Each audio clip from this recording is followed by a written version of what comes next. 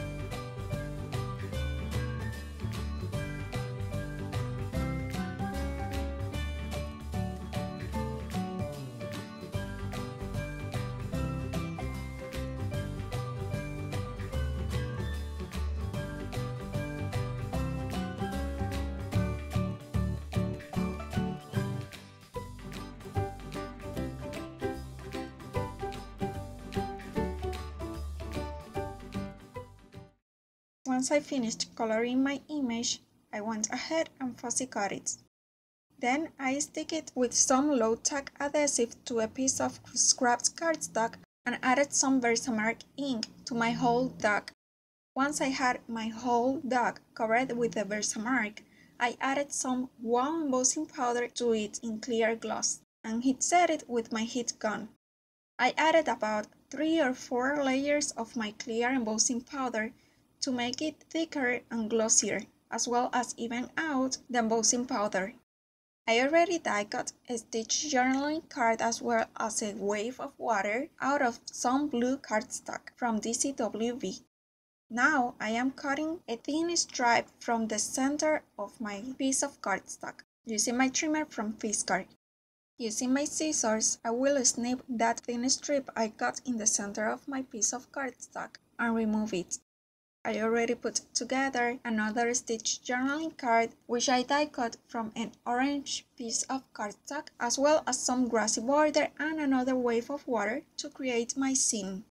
Then added some foam tape all around the back of the piece of cardstock where I cut the thin strip from the center of it. Here you can see that I already cut a little rectangle of cardstock where I glued 2 little round magnets. I also glued 2 little round magnets to the back of my dog, making sure that the magnets were all aligned.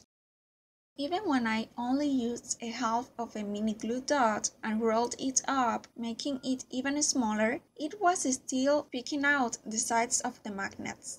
So I used my powder bag to remove that stickiness and make sure that it would slide freely. Notice that the embossing powder kinda faded a little bit the colors in the dog. To add more detail to my card, I decided to punch out some clouds from white cardstock using my Fiskars cloud punch.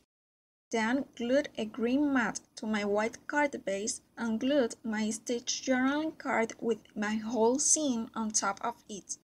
And here is my card all finished. As you can see here, the dog is super glossy, which looks really pretty. At the same time, that protects it a little bit, and it slides really well. The recipient will be able to remove the dog from the card and use it wherever he wants as a decorative magnet, or simply leave it in the card and have fun with it.